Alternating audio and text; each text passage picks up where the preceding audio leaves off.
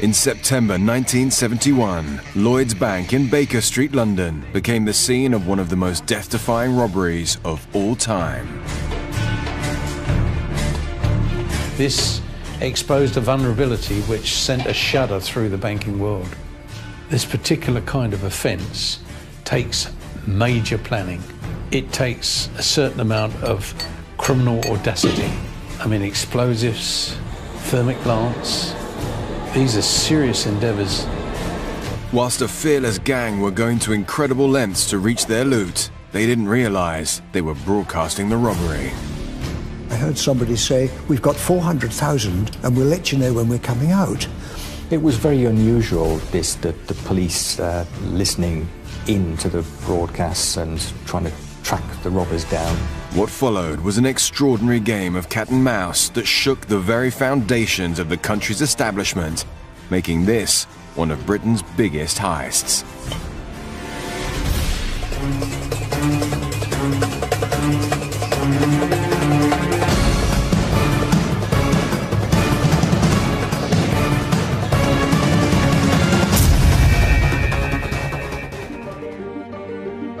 Saturday evening in the affluent area of Wimpole Street, central London.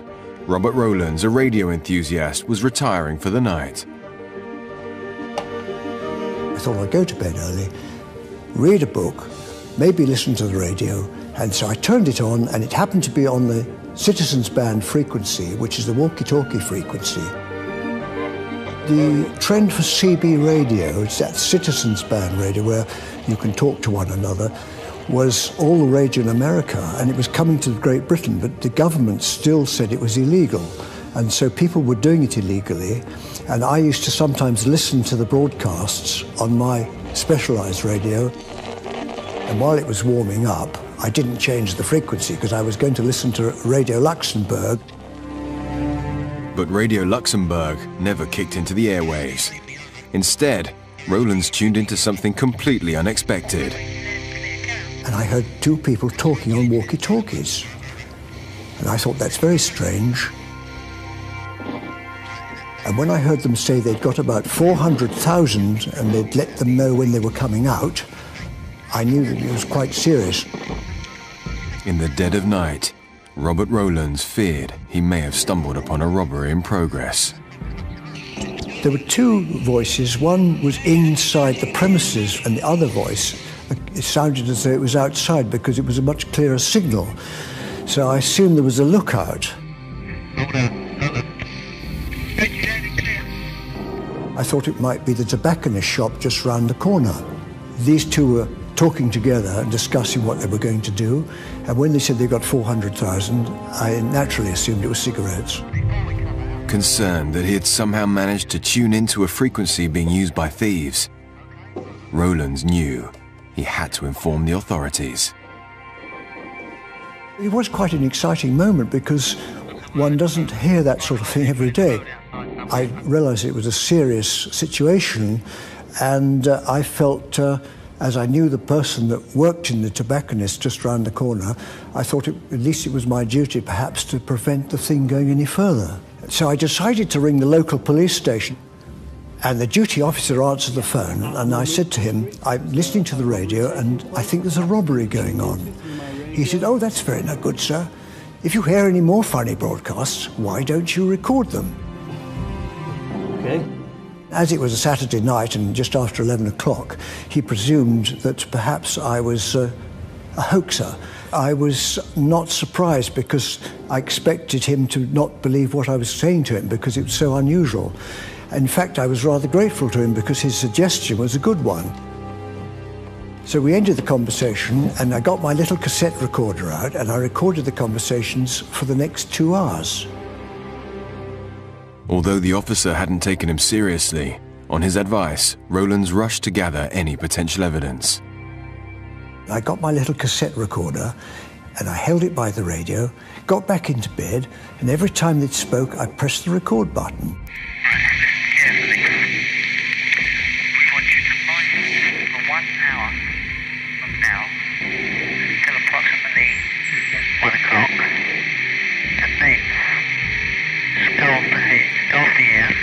Get some sleep and come Yeah, with both radios at 8 o'clock in the morning.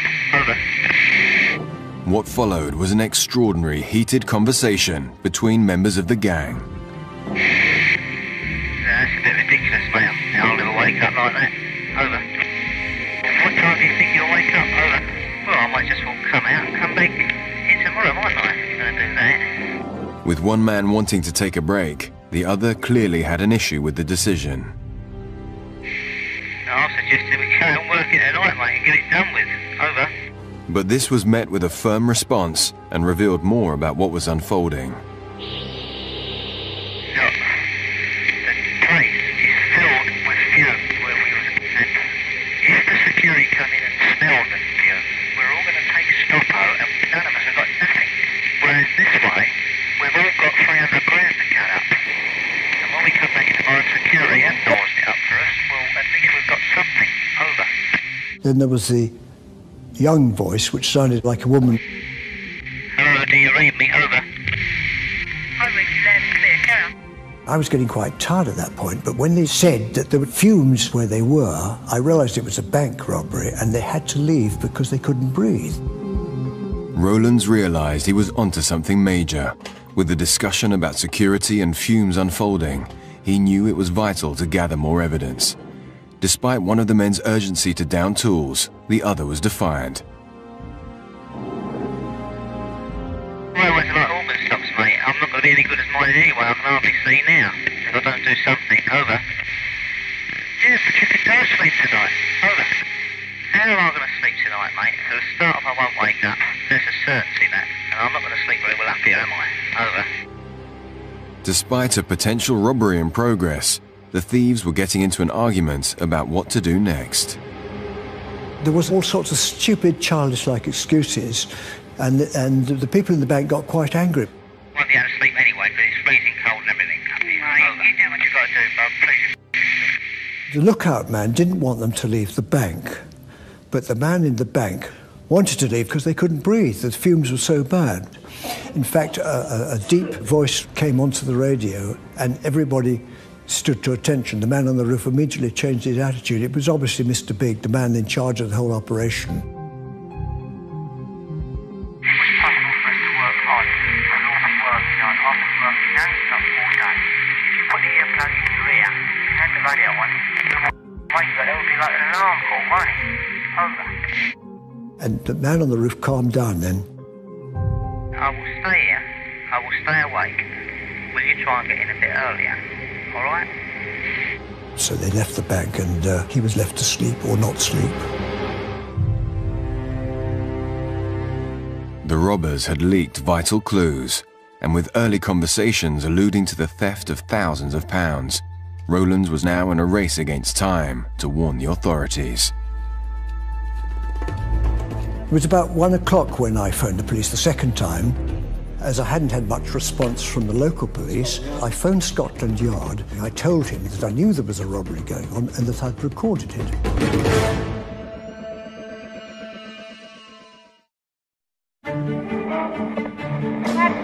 Hello, do you read me? Over. An amateur radio enthusiast has tuned into a frequency being used by a gang of thieves. After hearing shocking conversations suggesting they have stolen thousands of pounds, he alerts the police for a second time in the hope of catching the criminals red-handed.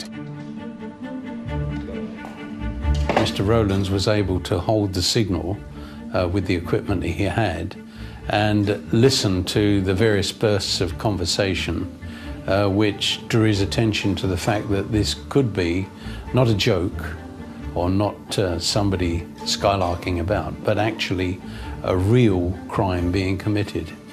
That was the initial source of what swung into a massive operation. The Metropolitan Police immediately dispatched officers to Wimpole Street. I played some of the cassette and he was quite convinced then that this was a genuine situation. We've all got 300 grand to cut up. And when we come back in tomorrow, security and doors it up for us, well, at least we've got something. Over. Officers listened intently to Rowlands' recordings, but nothing else was coming through the radio. They sat there all night until the morning, At 8 o'clock, we listened to the radio. He was still on, and we were getting quite tired by that time. And at 8:30, it suddenly crackled into life. How's everything? Okay. And the lookout was thrilled because he'd been a bit agitated the night before, having to stay up on the roof overlooking the bank. Everything's fine. No intruders whatsoever. Over. And so the robbery then continued. Well, these policemen were absolutely fascinated. After 7 hours' silence, the police had a unique dilemma ahead. A major robbery was taking place right before them, but they didn't know where it was. How do you catch a ruthless gang in action when your only clues are voices on a radio? As senior officers quickly scrambled to Rowlands, the gang continued, unbeknownst to them that Scotland Yard were listening in.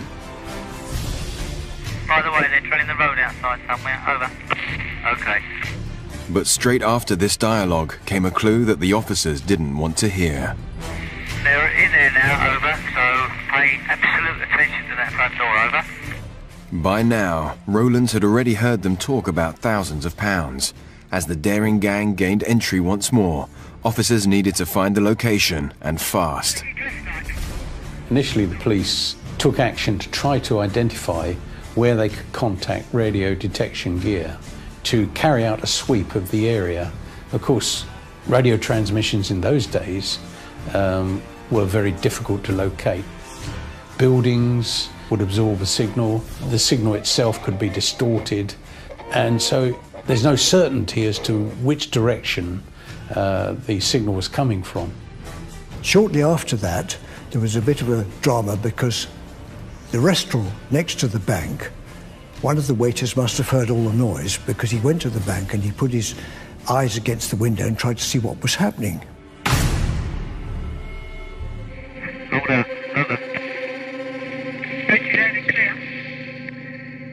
From next door has just gone and looked in our window. He's gone back to his doorway now. He's standing in his doorway, but he come and looked in our window. Over. And then again he came and had another look. They had to stop work for a short time because the waiter could obviously hear a lot of noise going on. Okay, what is he doing? So he's just standing there at the moment. Over. Hello, he's gone back in now. Over. And these clues, I would have thought, would be vital in detecting which bank it was.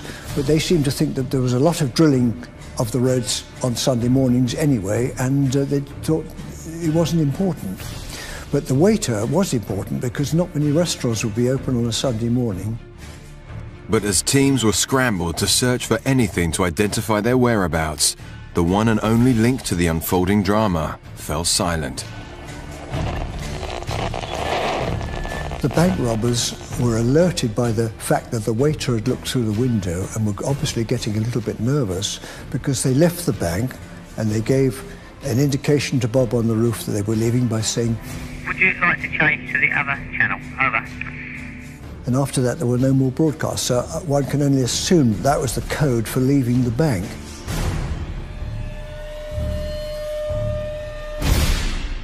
With nothing else to go on, Scotland Yard were on the back foot.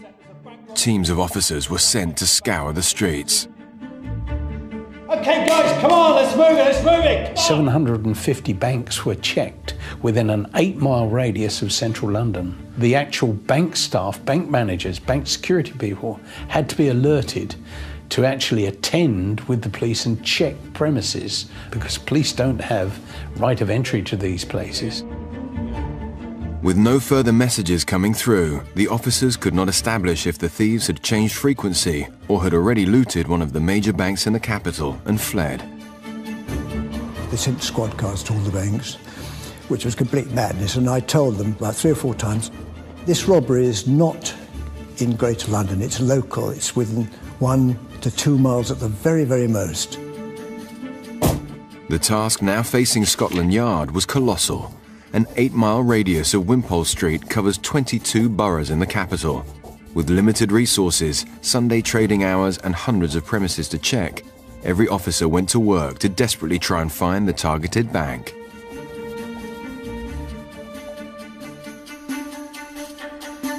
The risk factor for the actual losses were increasing because the simple length of time that the criminal operation had been going on. Really, you're looking for a needle in a haystack. That's the reality of communications at that time. By Sunday evening, more than a day since the first radio communication from the gang was detected, Scotland Yard was still combing the streets of London.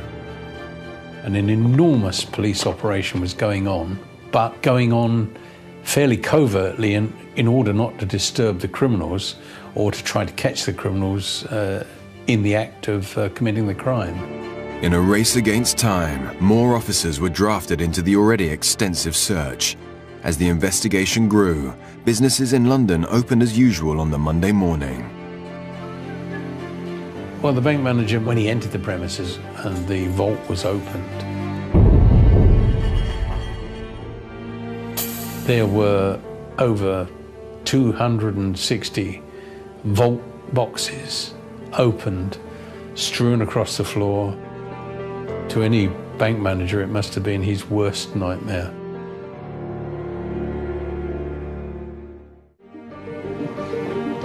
Despite the extensive trawl, Scotland Yard had their worst fear finally confirmed.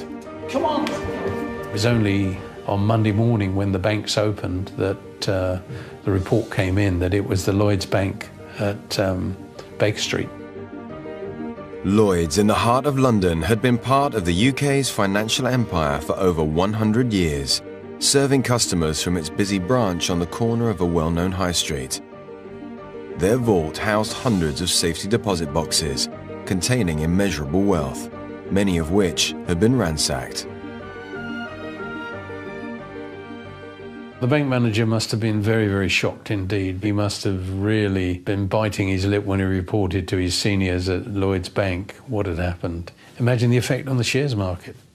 Imagine the effect on the city that a major bank had been attacked in this manner. On the Monday morning, we waited with anticipation to see which bank had been robbed, because it was obviously going to be a feature of the news broadcasts. And sure enough, it was. On Radio 4, it was the leading story. The headlines this morning: a radio ham in London who picked up a conversation between two men using walkie-talkie sets started a hunt for bank robbers. The police were having to defend themselves because they were being accused of inefficiency and they should have caught the robbers. But they were saying that they'd called in the post office, who were in charge of radio at that stage. Now, the post office said, well, we don't have experts on 24 hours a day, and we called people in specially, but by then it was too late. So you had the police, to an extent, blaming the post office, and the post office blaming the police. The simple reason was the minor delays were caused by the difficulties in homing in on a signal on a given frequency, which can be wholly inaccurate. It was quite shocking to think that here in the heart of London, this serious crime had been planned and executed with quite an amount of cool criminal endeavour. And at the same time, policing was going on around it.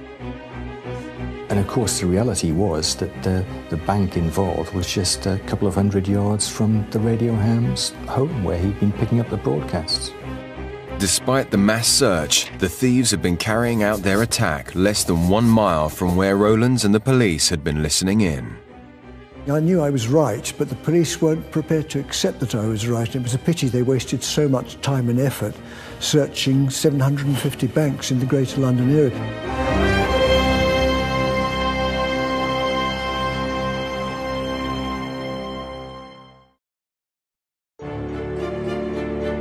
The most audacious robbery in British history has taken Scotland Yard by surprise. Having listened to a gang of robbers trade remarks on walkie-talkies, officers searched London to catch them in the act, but the gang got away after ransacking a bank vault only a mile from where police were listening in. Now, further revelations come to light. We'd had robberies where robbers had got in through the ceilings of banks before, But I think this was probably the first that was coming up from under the ground. The hole in the floor was fairly small. I was quite surprised how small it was. It was about 14 inches by 10 inches, something like that, through thick concrete with a little tunnel coming in. The devastation around would have been considerable. The debris everywhere would be quite shocking. The bank staff had started clearing up the mess, and they put up some trestle tables, and on each trestle table they'd identified various items that were lying about in the vault, which the robbers had left behind, thinking they're of no value. And on one table was a pile of watches and jewellery, another table piled of share certificates and paperwork that had just been thrown on the floor. People who have that kind of security box don't necessarily volunteer to come forward to be interviewed. And as such, the police would have been seeking the assistance of the bank to identify who the people were who actually owned the boxes. This crime was one of a kind. The daring gang had somehow managed to dig their way through mounds of earth and rubble to the floor of the vault. The initial inquiry, of course, which direction was the tunnel going in? Police would not have entered the tunnel immediately. They'd have put their heads down to see which direction it was going in. It would have been rather like treating a scene of an accident involving toxic materials on a motorway. You've got to know what you're dealing with. With a degree of difficulty, officers eventually traced the tunnel underneath the bank and premises next door to a shop 25 meters away. Police got into the premises, found brickwork, rubble, earth, sand, all the materials from underneath buildings, and then ascertained just how much equipment was there which had to be protected and forensically examined. A huge job, huge. Hello Control, this is Alpha 1 Charlie. We need forensics as soon as possible. Over. This shop, of course, was the operations room from which the individuals, armed with explosives and everything else, have used as their getaway point, as their arrival point, as their store, as their operations room. They had to drill down through the basement floor in that shop.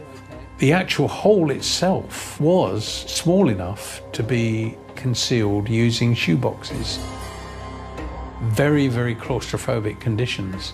And they went about it with a determination that said to me, there's been a major level of planning involved in this. The scene that faced detectives in the nearby vacant shop was extraordinary. The gang's meticulous planning was evident. The windows were all whitened up. There was a notice in the front to say reopening 1st September. It was a common feature of the West End of London for this kind of shop to close down and reopen with another style of shop. Anybody visiting the shop would have thought that it was a purely normal premises. Detectives assessed the scale of the robbery and started the enormous task of finding clues. Meanwhile, rumors about what the gang were looking for in the vault began to circulate. The rumors made it very, very difficult for the operations room to sort out what was real and what wasn't real. Allegations that the target was not in fact money and jewels, but compromising photographs of people in power were quickly dismissed by the Yard. In order to follow up what was factual and dispel that which was rumours such as blackmail, photographs, stuff like that, think in the line of the way the criminal committed his crime. Blackmail material, I would suggest, if it even existed, would not have been the prime target of these criminals, because the simple reason was the kind of individuals that carried out this crime are using explosives and other materials to forcibly enter this bank, and then over 260 security boxes within the bank. Their intention would have been to gather as much of value to them as they could. Secondary stuff like material that you could use for blackmail and stuff like that, if it existed, would have been the furthest thing from their minds, I'm sure. The police were quick to quash the rumours, only for another twist to appear. Bob Maguire from the Evening Standard was listening to the cassette, and the police burst into the room, grabbed the telephone from Bob Maguire. He was talking to his editor, and he looked at them, and the policeman turned round and said, "We're putting a D notice on this, and you mustn't talk about it." There was a ban or an embargo on the Sunday, and the police didn't want to alert the robbers to the fact that they were onto them. D-notices were requests, and there were always requests to editors not to use certain material which was seen as involving national security. Not something like this. There couldn't have been a D-notice because it was fairly widely reported over the following few days. Despite speculation, the press were keen to focus on other aspects of the case. You get ordinary people listening in and then tipping off the media to what the police were up to. You also had robbers who'd get equipment in their cars and they would listen into police broadcasts. But this was the other way round. This was the police listening in through the radio ham to what the robbers were up to. Okay, forensics. I want each and every fibre. This rare opportunity may have provided a window into the gang's raid, but detectives were starting from scratch at the crime scene. There was 40 feet of tunnel, ladders, oxyacetylene equipment, explosives, heavy jacking material, a massive amount of material, 800 separate items. Police officers attending there would have taken every step to ensure that that scene was maintained as a crime scene, and whatever was in the tunnel, if there was anything, the ladders, the debris from the offence, the blown concrete, everything to indicate what type of explosives were involved, what kind of fuse was involved to set the explosives off, what kind of thermic lance material. If they'd wanted to keep their identity secret, they'd have had to keep their gloves on all the time. But of course, it's not only the individual criminal involved, it's who handled the equipment before that. So the task facing the police was one of identification. Forensic examination of the vault, tunnel and shop began in earnest, but it was a different lead that caught their eye. We quickly ascertained that the shop was the operations centre, and it was ascertained that the shop had been leased. So from then on, the inquiries based upon the lease of that shop. We had a breakthrough. Yeah? What you got? I've got it. What? The lease.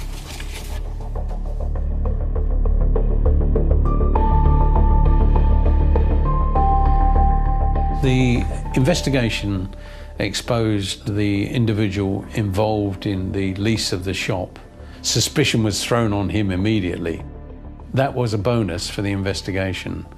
No doubt, had the criminals had time, I think probably that other techniques would have been used to cover the actual leasing of the shop.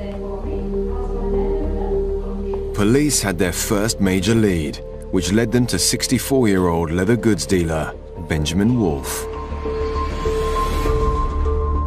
Scotland Yard had a brilliant method of locating and identifying who were known associates. So pools of information were coming through from division, from everywhere. The problem was in bringing this together in a coordinated manner so that it became evidence. Surveillance on him and on co-associates was carried out by other colleagues of mine. Within 4 days, we successfully identified individuals who became the main suspects for the crime. We linked them together from inquiries, from investigations, from photographic material in a way that proved that they knew each other. Weeks of painstaking detective work linked Benjamin Wolfe to a number of associates the Yard was very keen to speak to. Reginald Tucker, 37 years old, a company director from Hackney. Thomas Stevens, 33, a car dealer from Islington. And Anthony Gavin, 38, a photographer from Dalston. I think they were an amateur gang that decided on a particular event, and probably something triggered it. The man that dug the tunnel, I think, was probably the trigger. Those deposit boxes in Lloyd's Bank were subject to extremely wealthy people putting their things in those boxes. We eventually were ordered to execute the arrest of the individuals involved. It took us a little bit of time because the individuals involved were very sensitive to surveillance. They were nervous and jumpy. Ronald Ratcliffe and his team eventually arrested the 4 key suspects. They were a little bit angry, as you can probably imagine. In terms of violence, no, they didn't offer any violence or anything like that. They came quietly, as the saying is. With the main targets in custody, Scotland Yard needed answers. Despite analysis of 800 items from the crime scene, no forensic clues were left. Clearly, when you think of the size of this crime, we were deeply concerned about others, but you need considerable resources, time and evidence to commit to an investigation, and in the end it may have proved fruitless.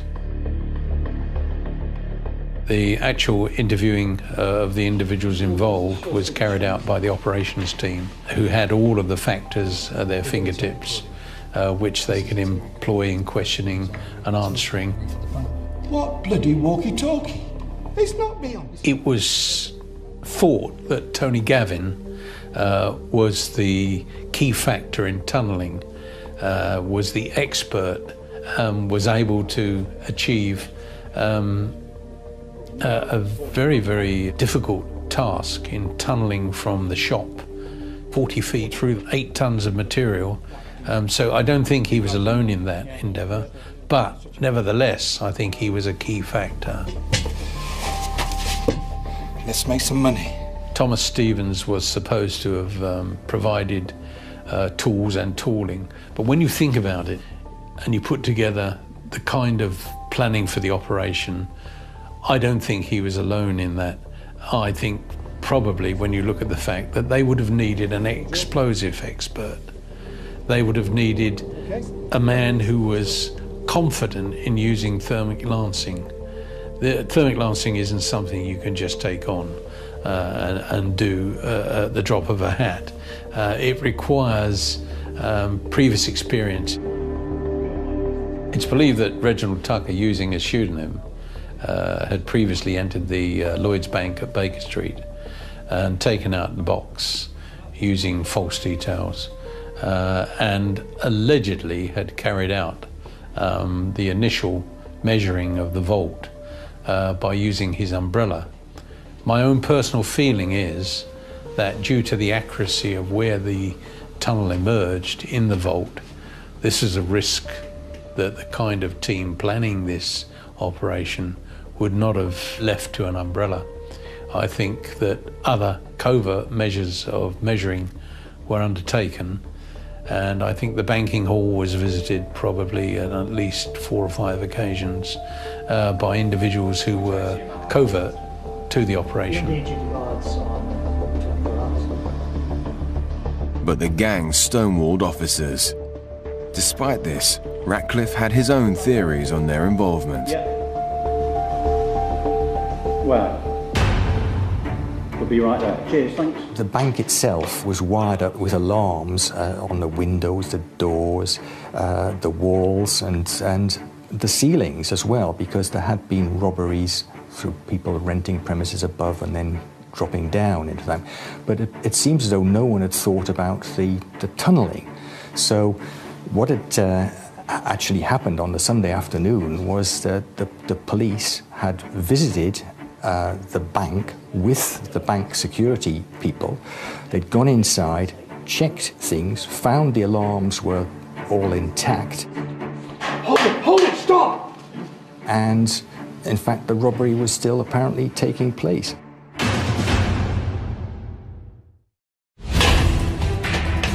Lloyd's Bank in central London has been the target of the most elaborate heist the capital has ever seen. The amount stolen from safety deposit boxes potentially ran into millions of pounds. With no sign of the missing loot, Scotland Yard also learned how officers were just meters away from catching the criminals in action. We did visit the Lloyd's Bank, but the police officer just doesn't walk into a bank. He relies on authorised personnel to be with him. And so the initial check at the bank and in the area revealed everything to be secure. There was no sign that the vault had been disturbed. Hold it, stop! My feelings are that probably they were still inside the bank. They were probably ready to make a quick getaway if they had to, but I think that they'd been achieving quite a lot already. Despite this close call, the hardened criminals got away, but not for long. A careless oversight on the lease of the shop led detectives to one of their suspects, and the rest unfolded. I think, to use the term, I think you could say that they staged Dawn. We've got your voice on tape. They eventually pleaded guilty on the advice of their lawyers.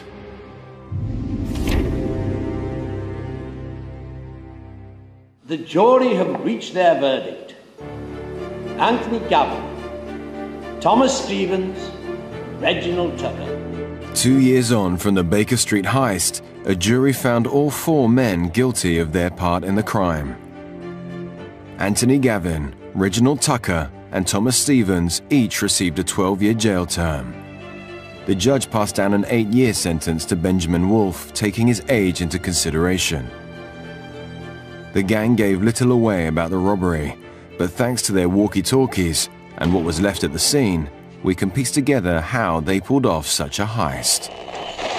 I think there were two separate gang areas, and as such, they were disciplined enough to actually interchange because of fatigue.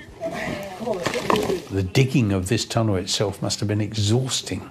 The actual claustrophobia of going down through the floor of this shop must have been a big strain on the criminals involved. I know you're tired, you're all tired. It was possible for us to work hard, and all the work done. I've been working non-stop all day. And shifted 8 tons of material from under the shop, under the premises next door, under the bank, and as such, in doing so, they exposed a well which was underneath.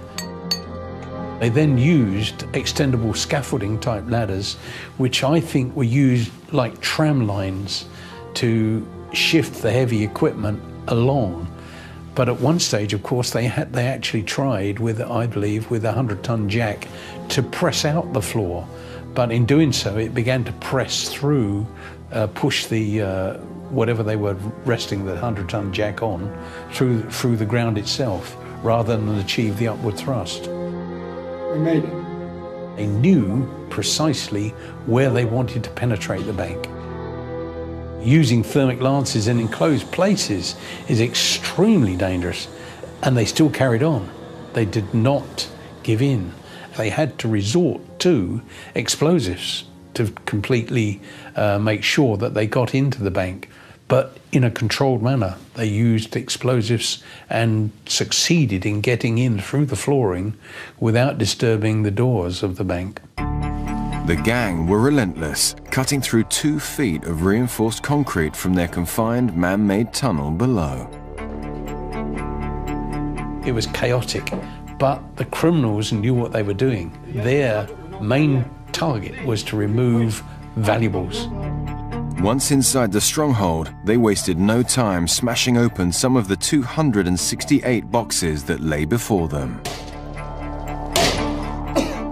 But using heavy-duty industrial equipment eventually proved problematic. I can hear you. How long do you think you're going to be in there? There's too much smoke from this thermic lance. I'm making my way back. Mr. Rowlands heard a conversation about somebody being tired and overcome by fumes, and that this individual needed refreshment in the way of tea and sandwiches. What followed was a bizarre war of words between those trying to reach the vault and the man tasked with making sure the coast was clear. The weak link was one of their lookout persons. Clearly, he didn't have the discipline that they wanted. He was getting bored, probably cold, probably a little bit frightened, and as such was overusing the radio system. I personally think there was more than one lookout, and probably there was a different frequency being used as well, which Mr. Rowlands was not picking up. When one looks at the amount of equipment that was accrued to carry out this job, they took other means and methods of communication besides the one they were doing. Despite their differences, it appears the gang decided to have a break partway through the robbery and resumed only to be almost caught when the police called in with the bank manager.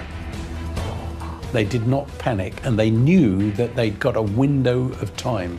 Once the bank had been visited, they knew that unless they were visited again, then they had a reasonable amount of time to exit from the premises with the stolen cash, jewellery, and then they managed to get out of the bank by going back through the tunnel, which was an endeavour on its own.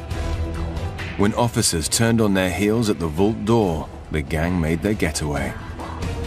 When they vacated the property, they exited through a rear window in order to leave the property locked and secured, so that even if it drew attention, access was not going to be gained immediately.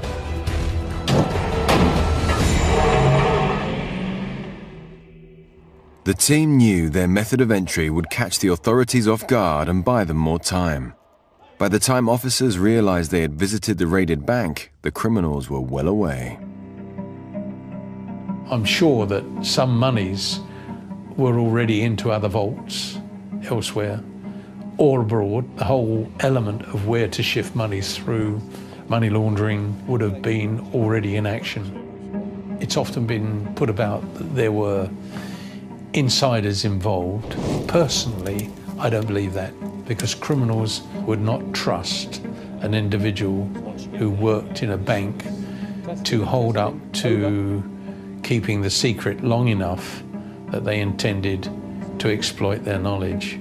This would have involved planning for more than at least 2 or 3 months, particularly to get together the equipment. Some elements of the crime will always remain a mystery. None of the stolen goods were recovered from the raid, and the total value of what was taken has always been open to speculation. No one will ever know, because some of those boxes may have been full of all sorts of exciting things. The final estimate was that it was about £1.5 million, which is a lot of money in those days. But no one will ever know precisely, because in these bank boxes, people wouldn't necessarily want it disclosed what they were keeping there. The Baker Street heist goes down in criminal history thanks to Robert Rowlands honing in on the thieves' radio frequency. But Scotland Yard were keen to pick up on a crime Rowlands himself was committing on the evening. After the robbery, the police were considering prosecuting me for listening to unlicensed transmissions under the Wireless and Telegraphy Act. They were persuaded not to prosecute me because it would be very bad publicity for the police force, considering that I was trying to help them find the robbers. 15 years later, I got the cassette back. It was hiding in a safe in Paddington Green Police Station in London. Rowlands was also contacted by Lloyds. They gave me a cheque for £2,500, which I thought was extremely decent of them.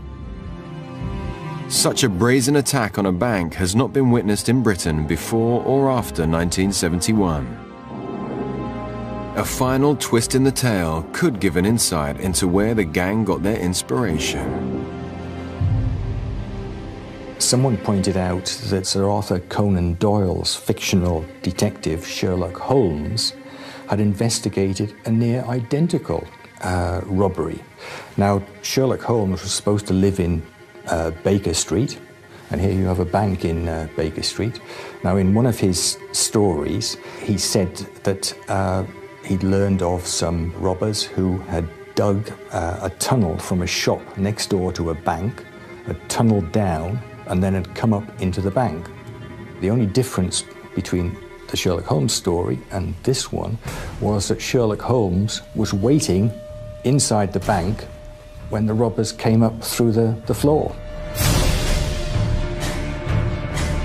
4 years after Baker Street, an inside job netted another gang double the money. The brand new series of Britain's biggest heists continues next Thursday at 8.